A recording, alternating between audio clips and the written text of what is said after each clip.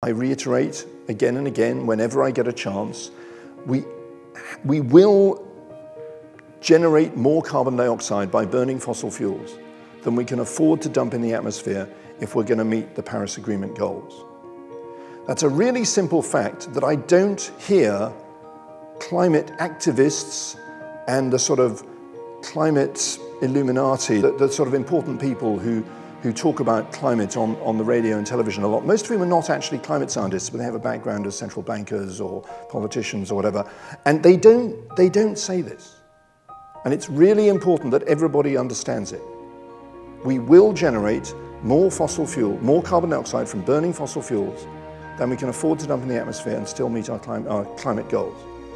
And that simple fact has very profound implications.